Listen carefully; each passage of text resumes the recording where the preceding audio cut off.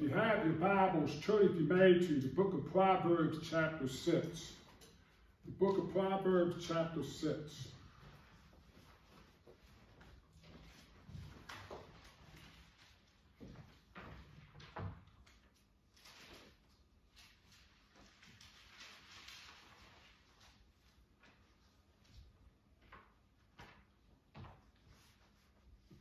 Book of Proverbs chapter 6.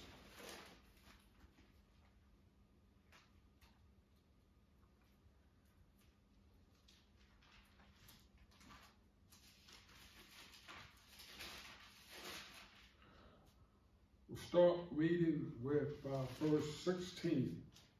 Proverbs chapter 6, verse 16. These 6 things the Lord hates, yes, 7 are an abomination to him. A proud look, a lying tongue, hands that shed innocent blood, a heart that devises wicked plans, feet that are swift and run into evil, a false witness who speaks lies, and one who sows discord among brethren. Let us pray. Heavenly Father, move by the Holy Spirit through this word. Speak to us as you wish to us here in Hilltop Bible Church about these matters. May this word be taken seriously by us. May we incorporate it in our minds and hearts. We'll pray for those that will see this in the video, whenever. Speak to them very strongly about these matters, especially to anybody that does not know you, Lord. Use this message to bring somebody that watches this on video to a saving knowledge of you through Jesus Christ. We pray that you be glorified in this portion of the service.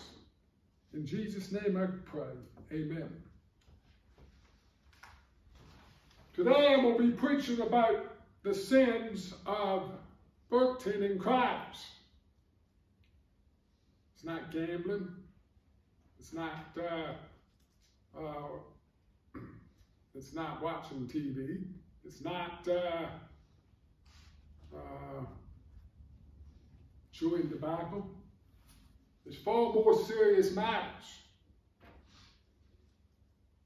It's far more serious matters. Why am I preaching this? Because I believe that the Lord wants me to. I believe the Lord made it real to me. But there were times that He would bless my ministry if I preach against the sins of the community that I'm ministering. And this is one of those times I'm going to do that. Now next week I'll be preaching on something entirely different, way more encouraging, way more closely related to what we as a church can be involved with. But today I'm preaching about the sins of the area that we're in. And for those that see this on video, it's probably the sins of the area that you live in. Might be your sins. This subject needs to be addressed because it's in God's Word. These sins are also seen as sins in this New Testament era that we are in. I am proclaiming that message here because this is the community that I've been pastoring in for so long. And by the way, next weekend, I would have been in this church 9 years, Lord willing. It's a long time. And I got no other group to proclaim this to except the group that's here. And the purpose is to make this church and the video audience aware of how God looks at these matters. And also, if we have any problems in these areas, this would be a good opportunity to turn to the Lord and ask Him to forgive us and to help us in these areas. And I especially speak to those that see this on video.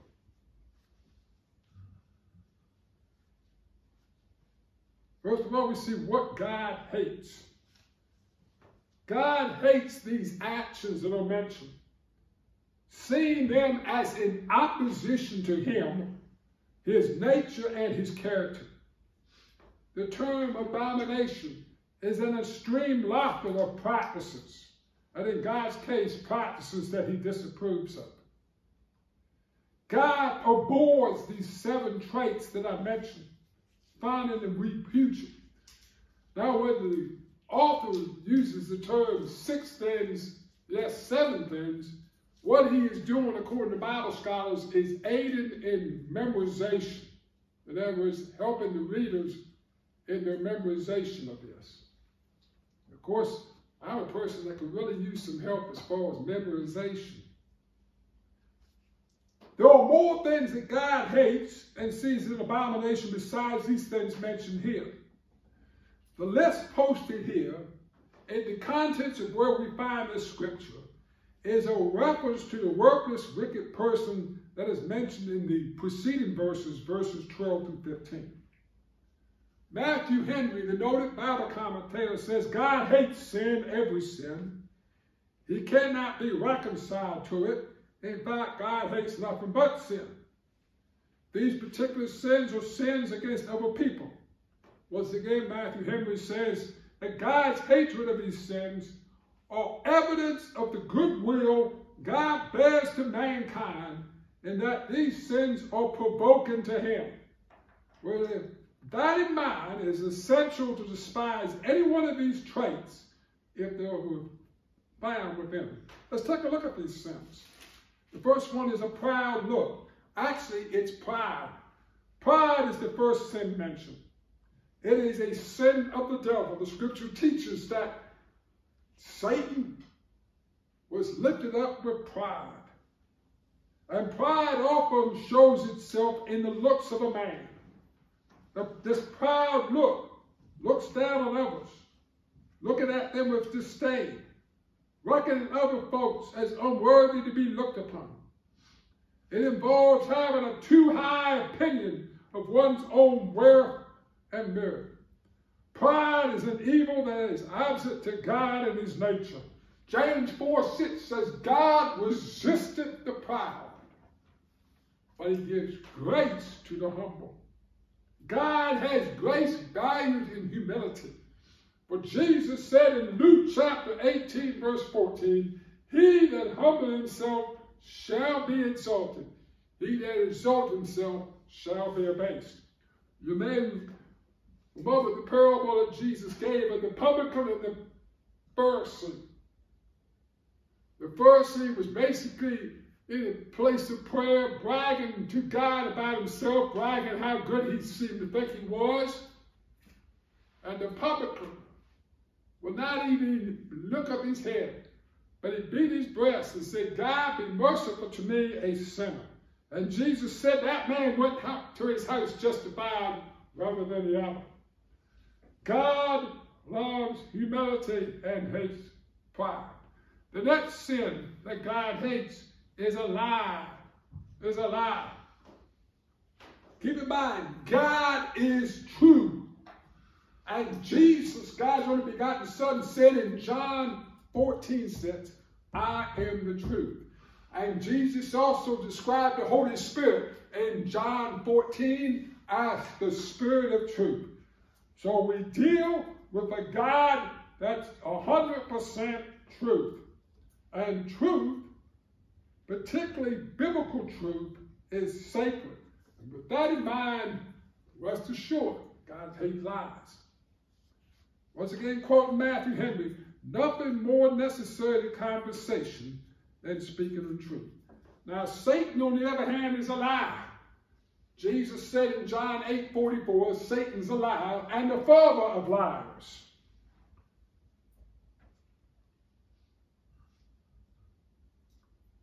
Revelation chapter 21, verse 8 teaches that lies will be cast into the lake of fire. On the other hand, as believers in Christ, we need to take heed to Colossians 3:9, which says, speak the truth to one another. Lie not one to another. I want to say something, that the Christian church and the born-again believer needs to be a person of truth and integrity. Our lives should be a model of truth and integrity. There are numerous ministries that are not ministries of truth and integrity. And that's not of God, obviously. Every church that names the name of Jesus should be characterized by honesty and integrity. And if it's not, if it's a ministry, a church, or a preacher, or what have you, that's not, whose business and lives is not characterized by truth and integrity, they need to be warned. They need to be disfellowshipped from. We've got to be people of truth because God is a God of truth.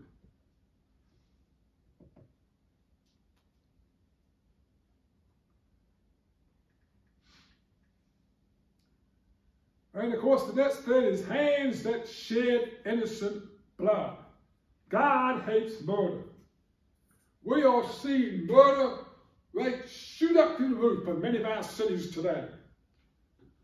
We just, here in Virginia, went through the tragedy of those 3 University of Virginia football players that were shot to death senselessly after they came home from a field trip. The nation is still in shock over that senseless murder. And then 4 college students in Idaho were senselessly knifed to death. And then this morning, there was a shooter that ran rampant in a nightclub in Colorado Springs, Colorado, killing 5 people and wounding 18, 20. Murder is on the rampage. Murder is also a characteristic of Satan, according to Jesus in John 8:44. Murdering someone is destroying someone who is the image of God. It is also a violation of one of the 10 commandments. 1 John 3:5 said, no murderer have eternal life. As believers in Christ, we need to urge our governments to deal firmly with crime, especially gun violence.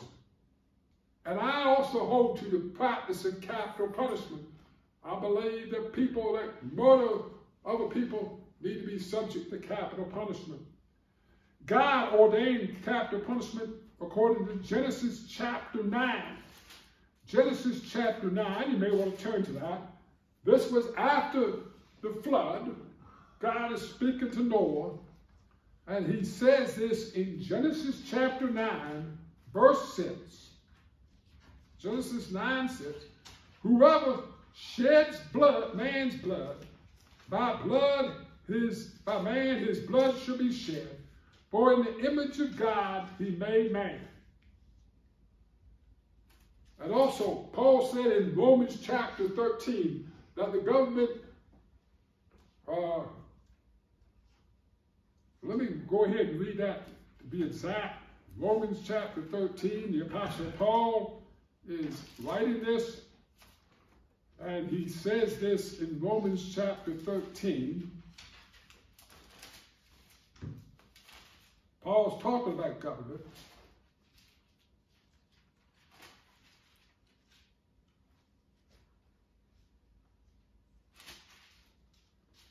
The scripture says in Romans 13, verse 4, For he is God's minister to you for good. But if you do evil, be afraid, for he does not bear the sword in vain. For he is God's minister and avenger to execute wrath on him who practices evil. And then the next thing is hearts that devise wicked plans. These are imaginations that result in evil plans. They are a result of evil hearts. Jeremiah 17:9 says, let's go and read that. Jeremiah chapter 17. Jeremiah chapter 17.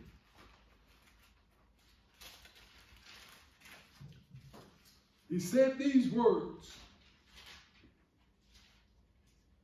Jeremiah 17:9.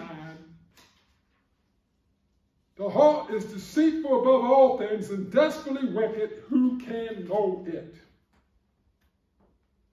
Jesus taught in Mark chapter 7 that out of our heart comes the issues of life. And then he listed a number of sins that came out of man's heart, man's wicked heart. Turn with me to Genesis chapter 6. Genesis chapter 6. Now this was prior to the flood. And God said this in Genesis chapter 6, verse 5. Genesis chapter 6, verse 5.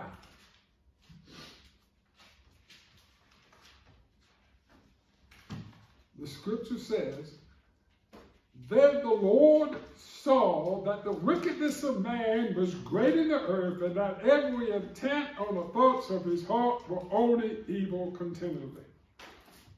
That scripture describes a whole lot of what's going on in the world today. The solution to wicked hearts is salvation in Jesus. For the scripture says in 1 John 1:7, the blood of Jesus Christ cleanseth from all sin. Notice I didn't say 80% sin. Notice I didn't say 95%. All sin, 100%. Christ's blood cleanses wicked hearts. Jesus said in Matthew 5:8, blessed are the poor in heart, for they shall see God. And then there's feet swift to mischief and doing evil. What you have is hearts and minds that devise evil, and a body that carries it out. And we are in times, once again, which crime of all kinds is going up through the roof. And it's not just in the U.S., but many other countries as well. Going up through the roof. Wicked hearts devise wicked plans that sinful bodies carry out. Then the next thing is false witness. False witness. A false witness who speaks lies. Exodus 20:16. You shall not bear false witness. This is a sin that you see and hear constantly. It was done against Jesus at the mockery of the trial that he had after his arrest. And it also occurred when Jesus appeared before Pontius Pilate. It was done against Stephen when he appeared before the camps in Jerusalem, as recorded in Acts chapter 6. Commentator John Gill describes this as blowing lies, raising lies, and spreading them abroad, swearing to them to the damage of others.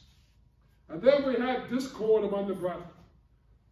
And I propose that a lot of discord occurs because people are not at peace with one another. There are certain people that see the light, nothing else but to stir things up, and they stir things up in the wrong way. There are people, there's a lot of fighting in our society today. We certainly have a cold, if I can say, cold civil war in our country today. A lot of fighting going on. And sooner or later, if things don't get better, it's going to turn into physical violence. We as God's people are supposed to be a people of peace, especially among ourselves. The scripture says in Hebrews chapter 12, verse 14, pursue peace. Ephesians chapter 4, verse 3, and this is talking about local bodies of Christ. We are admonished to endeavor to keep the unity of the Spirit in the bond of peace. And that word endeavor means do it at all cost. We ought to be people of peace among ourselves, particularly in the local body. Churches should be churches of love and unity. There's one other scripture I want to address, and that is found in 1 Thessalonians chapter 5. 1 Thessalonians chapter 5, verse 13. 1 Thessalonians 5:13. And if we do what this verse says, if every Bible-believing church would do what this verse says, there will be peace, love, and unity within the churches. 1 Thessalonians 5:13, and to esteem them very highly in love for their work's sake, be at peace among yourselves. In concluding, these are 7 sins that God hates. And we need to examine ourselves to see if we're guilty of any of this. And to ask God's forgiveness. 1 John chapter 1, verse 9. If anyone sin, if we confess our sins, brother, if we confess our sins, he is just and faithful to forgive us our sins and to cleanse us from all unrighteousness. And notice I said all unrighteousness, not 80%, not 90%, all unrighteousness. Let's confess it. And let's acknowledge that those are serious sins in God's sight. Let's acknowledge that there's serious sins in the areas that we live in. And those of you that watch this video feel guilty of these, and you haven't thought anything about it, you don't have any problem about it, then you're probably a candidate. Then you're probably a candidate for salvation. You need Jesus Christ. And if you're interested in knowing more about Jesus, feel free to contact me through the outlet that you see this video in. But anyway, let's keep these things in mind. We have a God that loves, but let's don't ever forget he hates sin. And we need to avoid sin and despise it as well, especially if it's in our own lives. Let us pray. Heavenly Father, move by your Holy Spirit, and especially move in the days ahead. And may we reflect what you want, what you desire. May our lives reflect holiness, peace, love, and righteousness for the kingdom of God's sake. It's in Jesus' name I pray. Amen.